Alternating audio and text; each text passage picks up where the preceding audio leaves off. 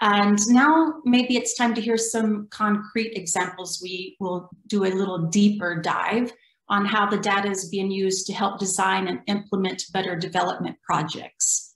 So the first presentation focuses on Earth observation services to support water resources, agriculture, and aquaculture in Indonesia.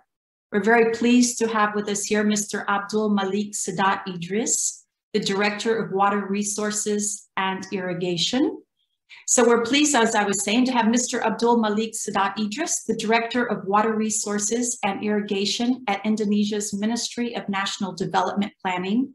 Many of you may know this institution as BAPPENAS. And Mr. Eric Kinsu, a Senior Water Resources Specialist at the Asian Development Bank.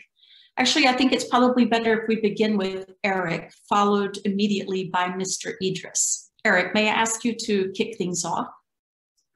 Thank you very much, Tammy. Good morning, good afternoon, everyone. I'm very happy to be here to provide an overview of what we have been doing in Indonesia through their partnership with the European Space Agency and ADB, and most importantly, with our colleagues from the government.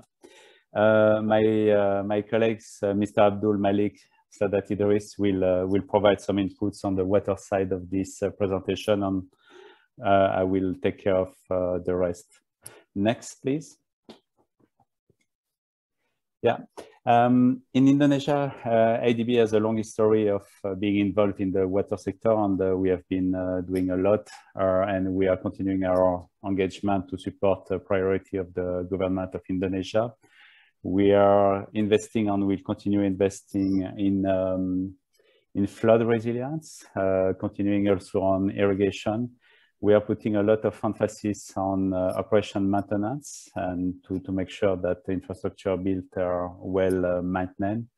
We are also expanding in the water supply space, bringing this source to tap framework. And we are also working on planning, on technology, and that's where the link with ESA is very important, because the data we obtain from satellite are really helping us to better design projects, but also to prioritize investment, knowing that we have a fiscal constraints as well in country, and not all the stock of infrastructure could be financed. Next slide, please. We are also expanding our program in Indonesia in agriculture, looking at horticulture, developing also aquaculture. That's a new priority for government and for IDB. And for this, we are really also looking at boosting use of ICT and satellite technology to help inform the projects, but again to provide better information to our clients, and BAPPENAS is one of them. Next slide. And so, as I said, Earth observation services have been very, very helpful to help design investment. We are facing a lot of issue with reliability of data from the fields. As a water engineer, we are always keen to see more data from the field on hydrology, but that's not always the case. So again, accessing data from ESA has been very helpful. And from the satellite, we can see things that we will not be able to see from our own eyes, from the ground. So again, that has been very helpful to access new type of information that help us to improve our planning. Let me give the opportunity to my colleagues, Abdul, to provide us a quick overview on what we have been doing in water resources. And I'm glad, because Thomas was mentioning about disaster management. One of the support we got from ESA is for the 2018 disaster in Central Sulawesi. That was combination of a tsunami, earthquake, and liquefaction. And Abdul will present us what we have done. Abdul, over to you. Thank you, Pak Eric. Indonesian government in the last 2 years have been received well support from ESA and ADB, especially to provide access of the platform to utilize the satellite from EOS services and to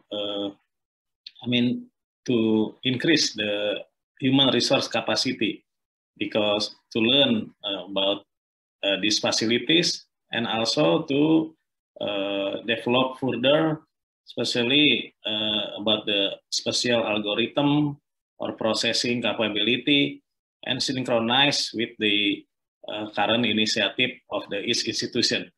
Since each institution actually has already started to use this kind of remote sensing technique. Next.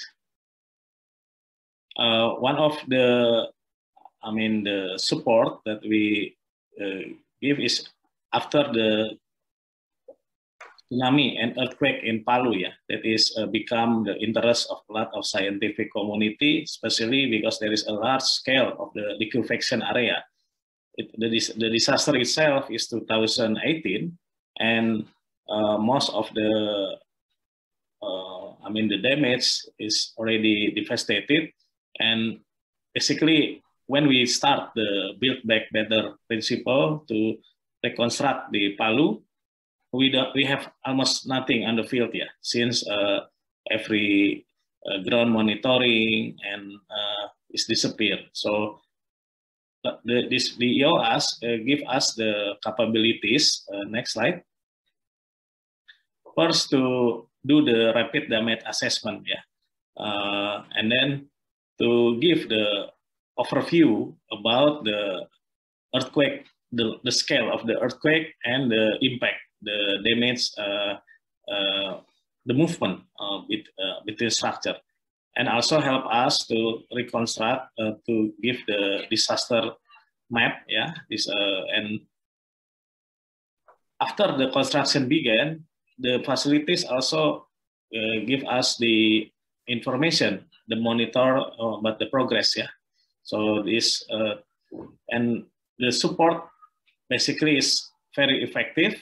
There is immediate support directly from ESA for the first stages, and later on some limited of the capacity building to introduce the platform, and several government official and professional has been trained to get know about these facilities. Next. This is the result that it looks simple, but it's around, I think, several months of the algorithm, since the business, this disaster is new, and the data that is available to reconstruct this hazard has been analyzed and need special methodology and also calibration and computing capacities. It took around 3 months, I think, to produce this map and to calibrate with the expert panel. Next. And one of the benefit to use this technology, how we can specifically reconstruct the behavior, since the disaster of the earthquake will happen randomly, and nobody, up to now, nobody can predict where it's at and when it's happened.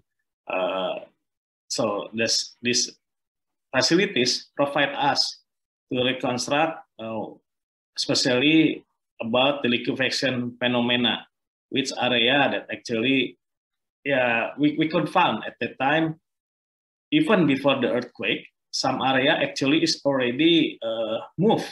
That is shown by the red dots before the disaster struck. But then we can compare after the destruction, the earthquake and tsunami happened. Next.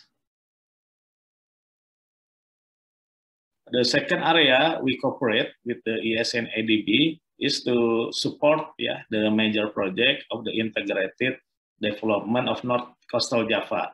That is, there is the Java Island is half of our population, and 90%, almost 90% of more than 80% of our GDP is in Java, and it's concentrated in North Java area.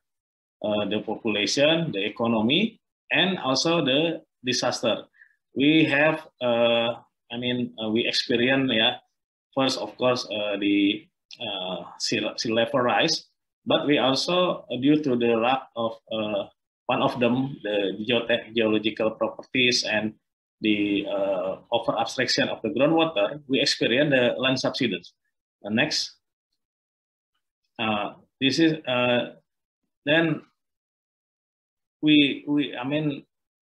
to monitor that impact that is mostly in the coastal Indonesian, these facilities has provided us to reconstruct many years of data and to analyze quickly about the flood event.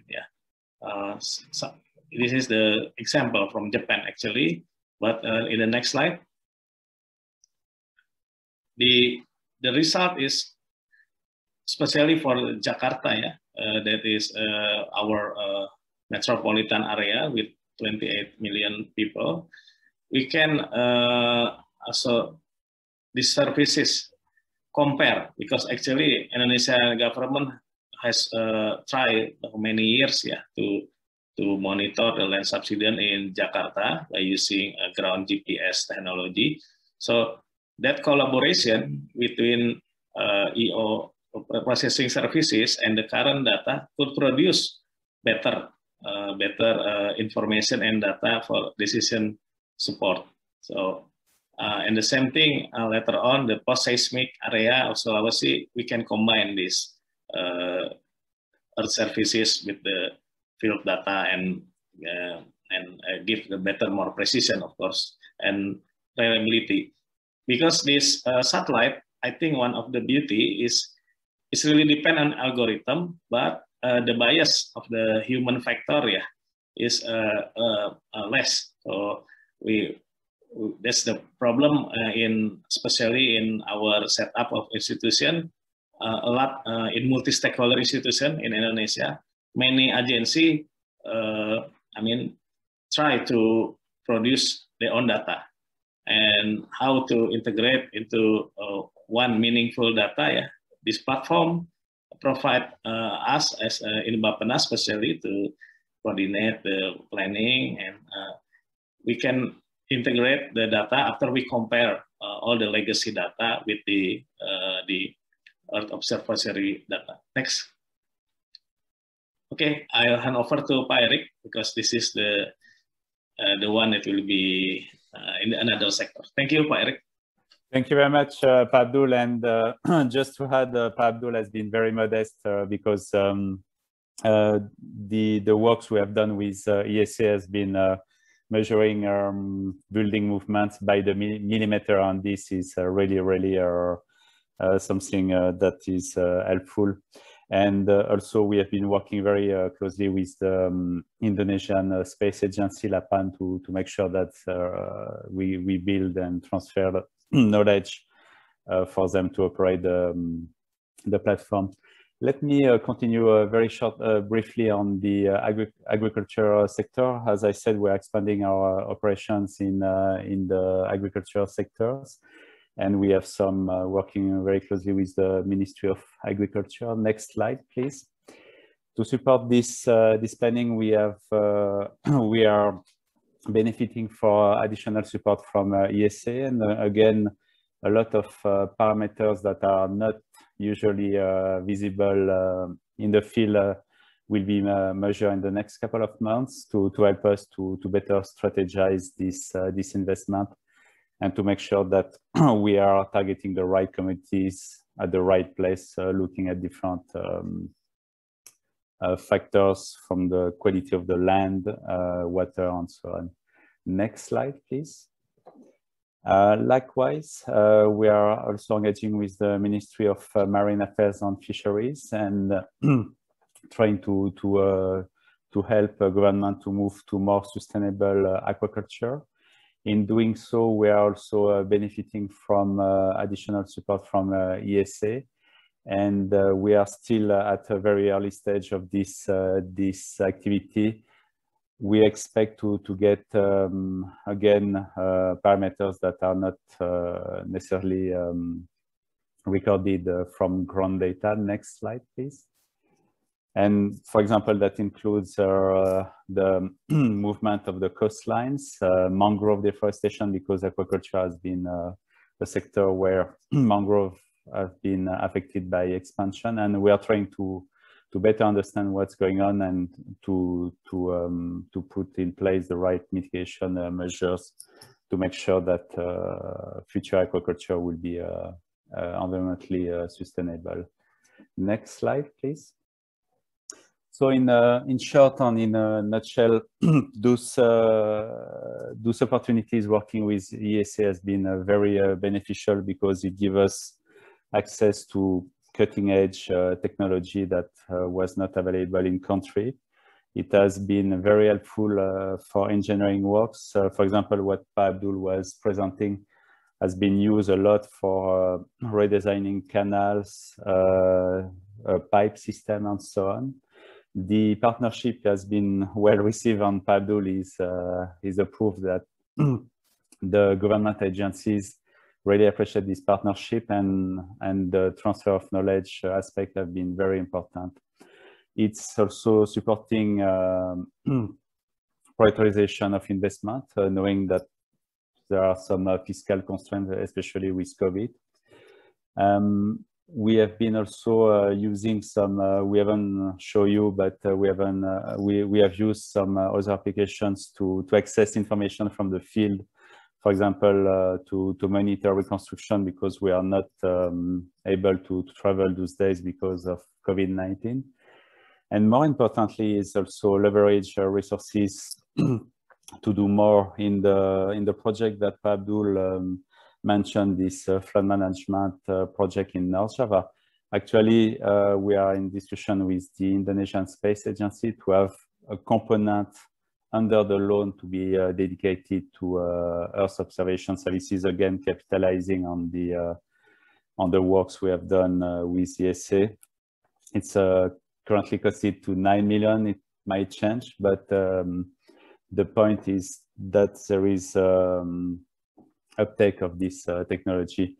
What will be needed in the future is to have a more systematic approach through our projects to make sure that Earth observation is made available on day one when we are formulating investment, but also to have this continuity in terms of transfer of knowledge to our developing member countries, and in the long run to really streamline the technology, knowing that most of the platforms are open source and the data are publicly accessible. Thank you very much. I'm very happy to take some questions. Over to you, Tammy. Thank you, Eric and Abdul. We'll circle back to this very interesting presentation we'll come back to in a bit.